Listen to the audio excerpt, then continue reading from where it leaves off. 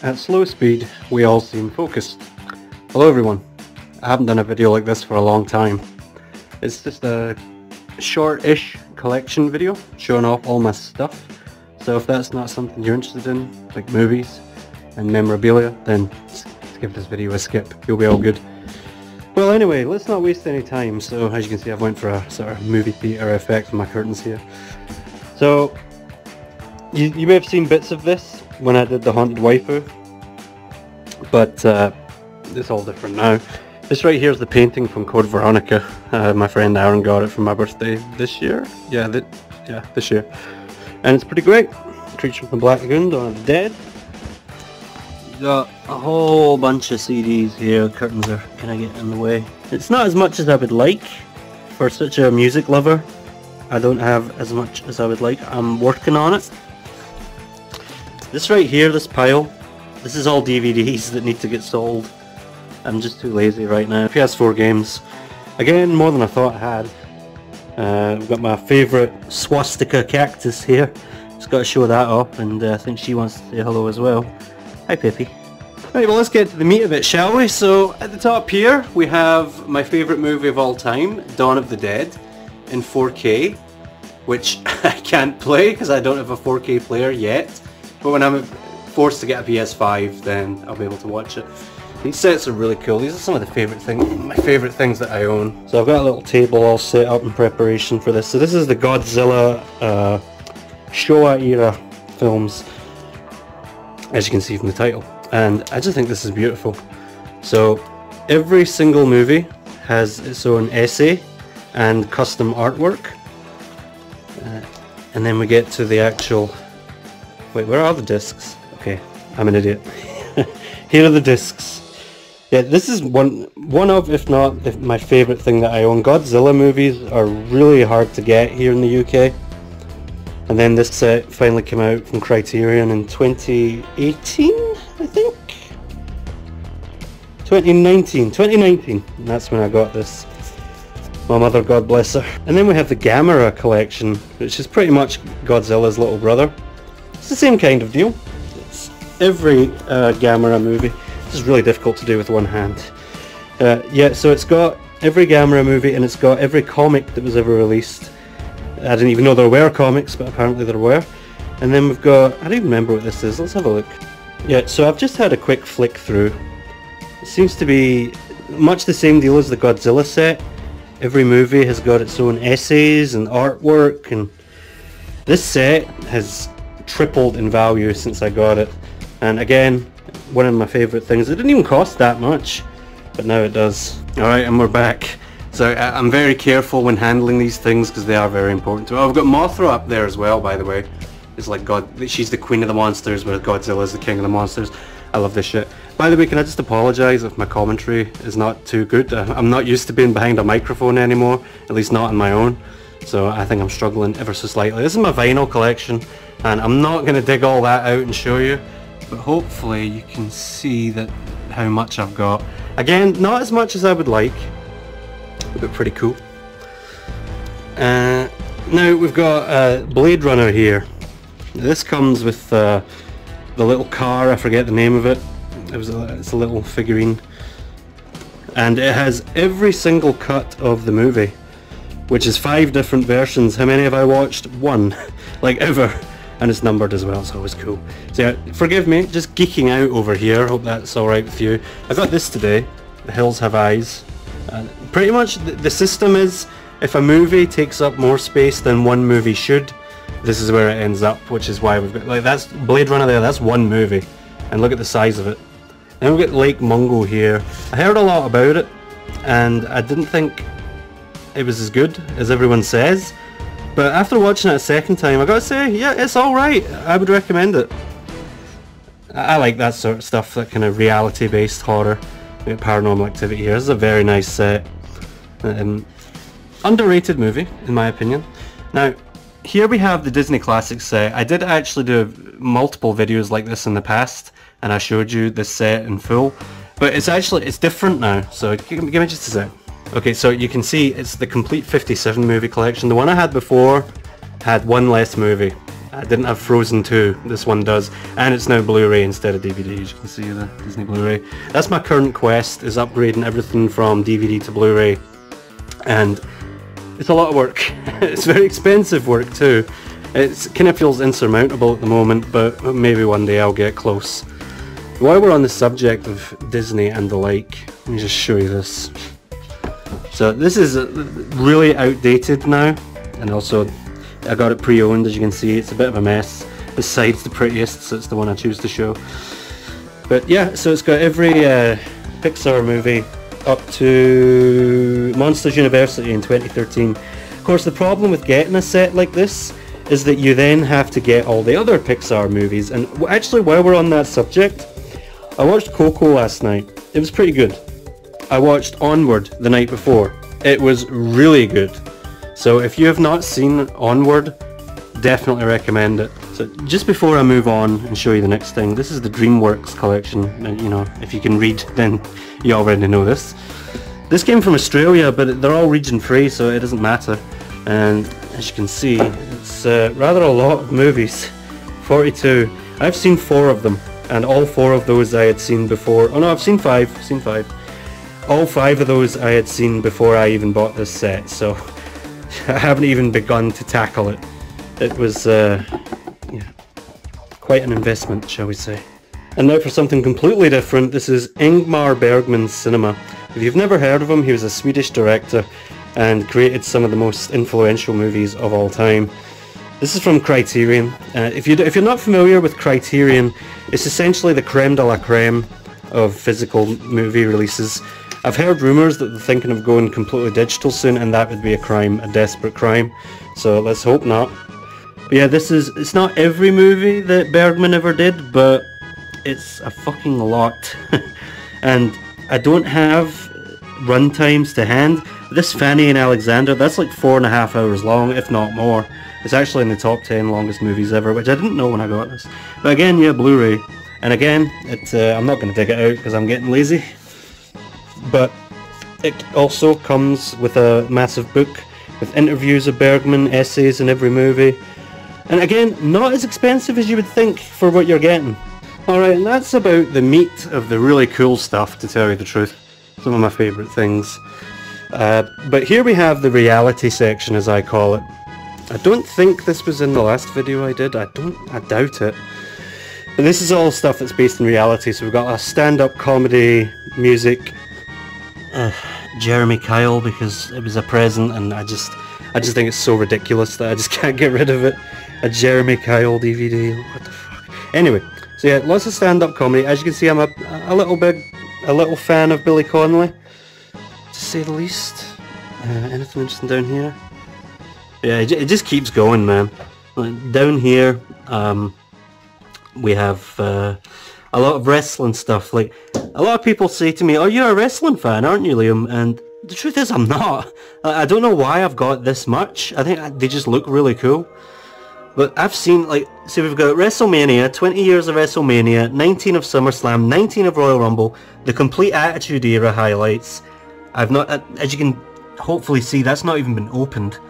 And I've seen about 5% of the rest of it. Like, when can you fit in the time to watch these massive pay-per-view events? It's nuts. But it's there, uncensored, apart from the censoring of the logo. So there is that. I like these little things. They're kind of new. I forget what they're called, but they're like video game themed rubber duckies. But you can get movie ones as well. This is Tofu from Resident Evil. I just had to get it because I think that's so bloody ridiculous. This was a present. You know who you are. I love it. Anyway, so what else we got in reality here? I really like this see this cabinet? See this thing here? This big cabinet? £10. Seriously, £10 this cost me. It's insane. Anyhow. So yeah, more reality stuff. And then here we got Specky Goth, a Godzilla figurine, which is awesome and then some, and 2B herself. And my turntable. Yeah, I love this thing. It's not part of this unit, it just looks exactly the same. It's perfect. I'm a bit of a fan of rhinos, by the way. Don't know if you noticed. I got one back there as well. Anyway, so let's move on. So this is The Room. I've taken to calling it the Blu Room because I'm replacing everything with Blu-rays, so it's no longer the DVD room. It's kind of a hodgepodge of DVDs and Blu-rays. It's a mess, but we'll get to it. So what I normally do with these videos is just find something of interest to talk about. Just going through it slowly and see if anything stands out. Of course, I've got to remember which ones I've pulled out before and talked about, so that I don't do it again. Yeah, as you can see, it's just if I find it on Blu-ray and it's a reasonable price, I'll buy it. I never actually cared before. It was all DVDs and I didn't care. I was like, oh, the quality difference isn't that much. And then I got a 65-inch TV and yeah, you can definitely see the difference after all, so bummer that I now have to replace everything with Blu-ray. I'm quite a big Batman fan, but we'll get more to that as we go along. Now, when I was replacing all my DVDs with Blu-rays, Giallo was actually my top priority because they were some of the first DVDs I ever got, and I don't know, there's a comfort to Giallo movies in my opinion. But yeah, nothing in particular stands. I may be a cheapskate, but I also believe in wabi-sabi, which means anything that is damaged shows that it's been loved. Anything that's damaged has a history, so the fact that I'm buying these pre-owned movies and they're a little bit damaged means someone loved them at some point. At least that's how I justify it. What are you doing? Look at this, Shane. Yeah, it was about here, right? Okay. Carnival of Souls, another Criterion version. I love Carnival of Souls. I absolutely adore this movie. We watched it last October. It was a small audience, which was a shame because it's so unique. I'm doing the arm thing again. Apologies. I'm not used to being on the mic anymore, so I keep going like a brain dead fool. Oh, look at that! The look of a Bergman. We were just talking about Bergman and Andrei Cocteau, or is it Jacques Cocteau? I can't even remember now. Yeah, that's pretty high praise that this low-budget movie is being compared to Bergman, but I can see why.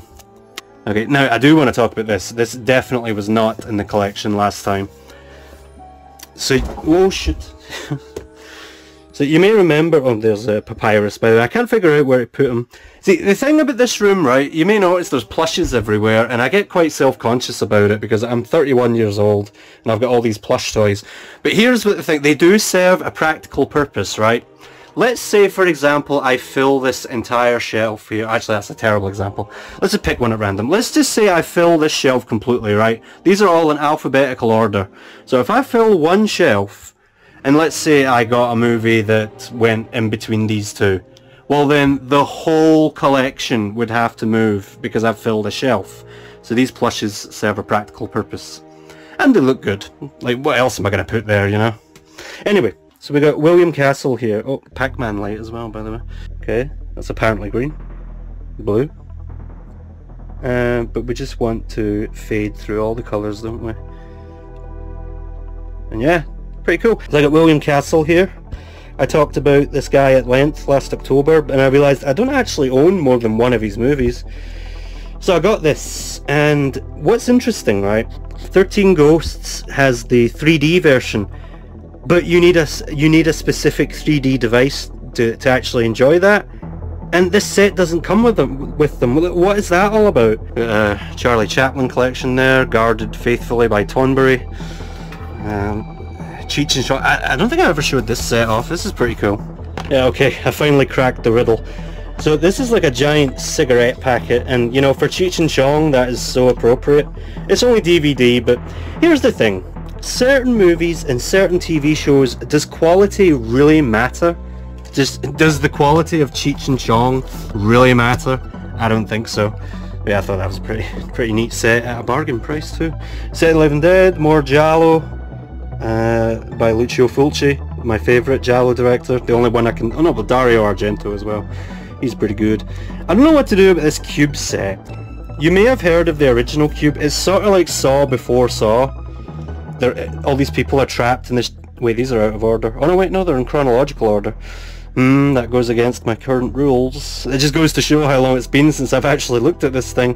This is one of the first box sets I ever got. Way back in, I don't know, 2008, 2009. Yeah, well no, like 2010, doesn't really matter. But yeah, the first movie's good, the rest are terrible. Right, this is where it starts to get tricky because my shadow is screwing up the lighting. I'm not really going to be able to grab any. Oh, this is pretty cool. Again, DVDs, and again, this is themed after a giant cigarette packet. I think we're seeing a pattern emerging here. Yeah, these are all the film noir classics, except The Big Sleep. I don't know why it doesn't have The Big Sleep. We got The Fly there. That has not been released on Blu-ray yet, that whole collection, which annoys me. I hate when this happens. You Americans get it, not us. Now, you may judge me for this. Fred and Ginger. Like, this is the stuff your gran would watch. But the reason I wanted it is because, see Top Hat? That is the film that John Coffey watches in The Green Mile, and I wanted to see it for myself. Hence why I have this rather strange box set, all for one movie. Yeah, this is all the Friday the 13th movies up to part 8, tons of bonus features, but it doesn't have Crystal Lake Memories, which is the documentary on the making of all the movies and interviews with the cast years later. It's like 5 hours long at least. I can't find a definitive answer online as to how long it is. Right. I haven't watched this yet, but man, this just rustles my jimmies in the best kind of way. The giant Gila monster. Like, with rock and roll hits like the Gila Monster Crew and My Baby She Rocks.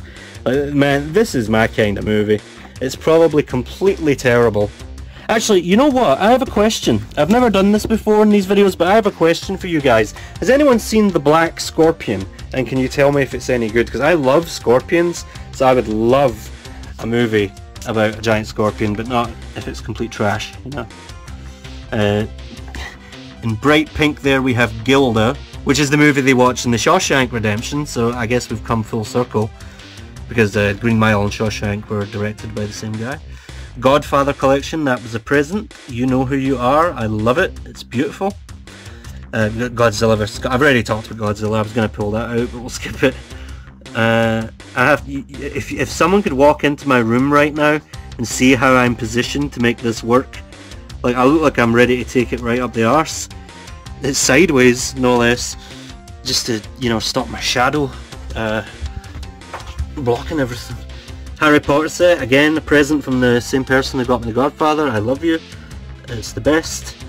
Hellraiser. Now, interestingly, the Blu-ray set of this has a lot of complaints in the reviews, so I'm not in any hurry to get it, which is a shame. Oh, you may remember the Hitch block. Do you remember that in my previous videos? Like, it would go all the way up here, all Hitchcock movies. Well, they finally released a Blu-ray set that has pretty much all of his best movies. I say pretty much, it doesn't have Rebecca. Rebecca's in here. But yeah, I'm still a massive Hitchcock fan. In fact, I think it's 5 more movies of his, and I've got everything he ever directed. One of my favourite movie titles ever. I Want to Eat Your Pancreas. I'm not... I'm sorry, it still cracks me up. The thing is though, if you watch the movie, it makes sense in context. It's a girl dying of pancreatic cancer, and he doesn't want her to die. So he's like, I want to eat your pancreas.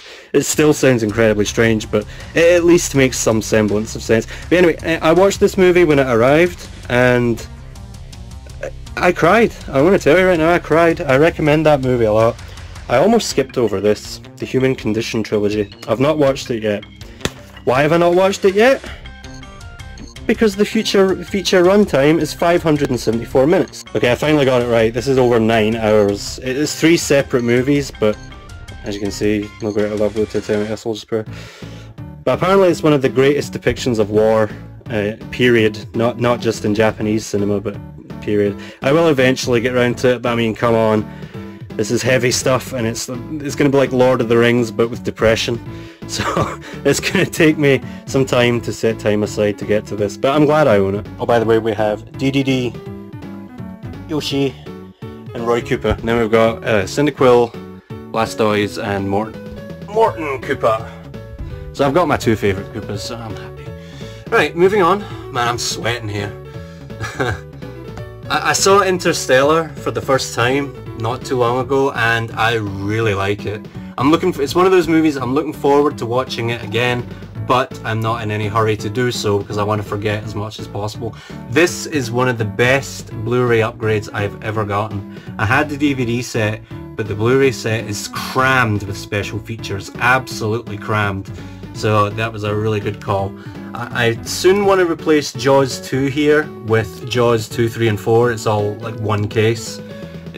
As I was saying before, it's all about saving space at this point. So there's that. I've got the Buster Keaton Chronicles. That's got all of Buster Keaton's best movies. I haven't watched that yet, but I am quite into silent cinema when I'm in the mood, which is rare to tell you the truth, but it does happen. Speaking of silent cinema, we've got Fritz Lang there.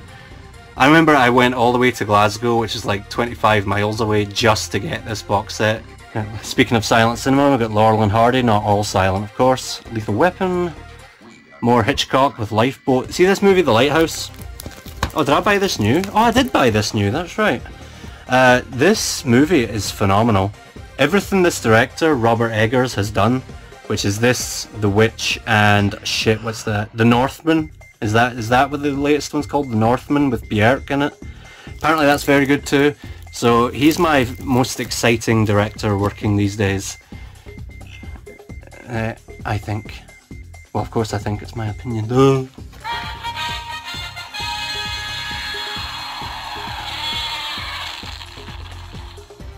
I've had that for so long and the batteries haven't died, touch wood. This is interesting, I suppose.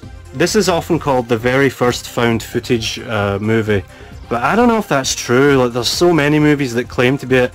I've watched this and it's fucking terrible. The acting is really bad. There's like no action, the special effects are completely laughable. But historically it's interesting. That's the thing about this collection, is that not all the movies are necessarily ones that I like or love, but they are historically significant. For example, okay, so I got this today, Nomadland. This won the Oscar. Oh, I got No Time to Die today as well, weirdly enough. This won the Oscar for Best Picture, and that's one thing I collect, is every Oscar winner for Best Picture. I have, I think, 6 more to go, and I've got them all, which I'm pretty proud of. Lord of the Rings and The Hobbit here. I was never a big fan of Lord of the Rings growing up, but now I cannot get enough of it. Like, these are the extended cuts. If you factor in the special features, it's probably double that, if not triple. Because some of these, as I say, like perfect example, Lord of the Rings, some of these are just crammed. Anywho, moving on. So, I'm currently trying to get all the Studio Ghibli movies that I own upgraded, but those are really expensive. It'd be nice if they released a big box set of them all, but I don't know, I don't think that's going to happen. So, Parasite, another example of an Oscar-winning movie. I got Paranormal Activity 3 today. I think after 3 you can stop watching. Even 3's not that good. So it goes 1's the best, then 2, then 3, and they just get worse as they go, and by 4 they're unwatchable. So there is that. Pirates of the Caribbean, it's become one of my favourite movie franchises. Well, the trilogy is one of my favourite movie trilogies, I'll rephrase that. Police Academy, I haven't seen any of them yet. Predator, again, I've seen the first 2. The second Predator is underrated. Alien Resurrection, a strong recommendation. This is a recent one, the Ultimate Rambo Collection. Okay, this video is going on far too long, so I better speed this up. I thought for a second there that Cerberus was driving the motorbike. I mean, I wouldn't be too surprised, to tell you the truth. Okay, moving on. Rocky, one of my favourite franchises. I want to upgrade that to Blu-ray, but they will not release the director's cut of 4 on Blu-ray. I don't know why. This was just there in the shop, and I mean, just look at that. You know exactly what you're getting in for when you look at that. Again, another example of culturally significant or historically significant. I have no intention of ever watching this again, so I don't know why I did it, but I did. Yeah, we're kind of running into stuff that we've seen before in these videos. That was my worry. I was worried that I was going to do this again and it would be not too much new to show. These sets here are the only sets I've ever found that have the original cuts. Everything else is the special edition, and I hate that. I really hate when directors take old movies and update and change them. Like, how dare you? Like, you can't rewrite history. Fuck off. So I refuse to get them on Blu-ray. And well, what I could do is keep the original cuts and then just get Blu-rays, but I don't know, man. I'll figure something out. This thing is fucking huge, by the way. I love it. I am very much a coughing man. And I've just realised I do actually have something to show off when we get to the end of this row. Toxic Avenger, pretty cool. I mean, see, it's hard to tell with this camera angle what's Blu-ray and what isn't. But here it is coming into frame right now. It's nearly centered. I just think this thing is so beautiful. It's every one of the Universal classic movies with Dracula and Invisible Man, Creature from the Black Lagoon. Every one of them on Blu-ray. This is actually an American set, but it turns out it's region free, so I'm happy. But yeah, 30 movies. It's actually 31 because it comes with the Spanish version of Dracula as well, but man, I just love this thing. Okay, and then we've got some South Korean movies there with the Vengeance trilogy. I've still not seen any of them. That's the thing. So let's back up a bit here. Of all of this collection, I've probably watched 40%, maybe 50%. It's a lot. Enough to keep me busy till Rapture. Right, let's see. So anything of interest down here? Not especially. Nothing. See, that's the thing. I've talked about a lot of these before, so it's difficult. So we got Yoshi's and the Flygon, Coughing. Oh, that's Gengar. Kingdra, Tau Kaka. This is one of my favourite things I own. I just love Tau. She's my favourite character of anything ever. Slowbro, Abra, which was a present, you know who you are, and Super Sheep, which we covered. Now, I've started buying these somewhat foolishly. These are bootlegs. Now, they work fine enough, but they're expensive. More Hitchcock, Angel, and then this is the Bat block. I said before I'm a fan of Batman. I wasn't kidding. Well, here you are. This is one of the first Blu-rays I ever got. I thought it's so appropriate. Blaze Blu-ray, haha, get it. Breaking Bad, I'll soon be adding a Better Call Saul box set to my collection, assuming they don't totally botch the ending, which they won't. Cowboy Bebop, that really needs upgraded, amazing show. Das Boot is interesting, I've not watched it yet, but... Oh, by the way, Garchomp, Shiny Magikarp. Das Boot was a movie, and then it became a TV series. The TV series was pretty much the director's cut of the movie, which is 4 hours long, that TV series. Dexter's Lab, complete Blu-ray, don't give a shit. See, sometimes you just have to bite the bullet and get one from a different country. This is an Italian version of Disney Treasures. It shows all the Mickey Mouse and company cartoons from back at the very beginning, like Steamboat Willie, that's on here. I don't know, I'm getting more into animation the older I get. Not so much because I love cartoons, I do, but it's more because I appreciate the art of animation more. Now, some of these sets are outdated, like extras here. This is quite new, because the version I had before did not have the Christmas special, which is integral to the set. So, I eventually got it. Fallen Rise. I want to get the complete Flintstones, but that's like £75, so I'm in no rush. Friends, I don't know, man. Who doesn't like Friends? Game of Thrones, love it. Got this just today, the In-Betweeners. I finally got this upgraded. It's got an extra season and 2 movies, and it takes up less space. See, this is what I have to think about now, because I'm so low in space that I need to just replace everything. Mad Men is going to need upgraded. Hopefully that set will be smaller, because fucking size of that thing. Power Rangers, that's relatively recent, a couple of months ago. I haven't watched it yet, but I will. Night Gallery, that's the sequel to Twilight Zone. I think I mentioned that in a previous video. Ren and Stimpy, I really want to get a complete set because Ren and Stimpy's great. Speaking of sets that need upgraded, I need to get Sherlock Season 4. Simpsons takes up way too much room, especially when it's all on Disney+. Sopranos on Blu-ray, finally got that. Oh, what have I skipped? Wobba Fett, Slow King, Bowser. Okay. South Park. I can get Blu-ray sets that take up much less space, but there's no guarantee that they're region free. So we'll see. Still Game, that needs upgraded. All this Supernatural, like that's only a third of the whole show, and look how much space it takes up. And then you've got Superman, the complete series, and it's just, you know, so small. Weird. Tales from the Crypt, one of my favourite shows, Tales from the Dark Side, Psyduck, Deoxys, and of course the man himself. And that's pretty much it, guys. So this video has went on far too long. I appreciate your patience. I love you very much. I'll see you very soon. Bye bye for now.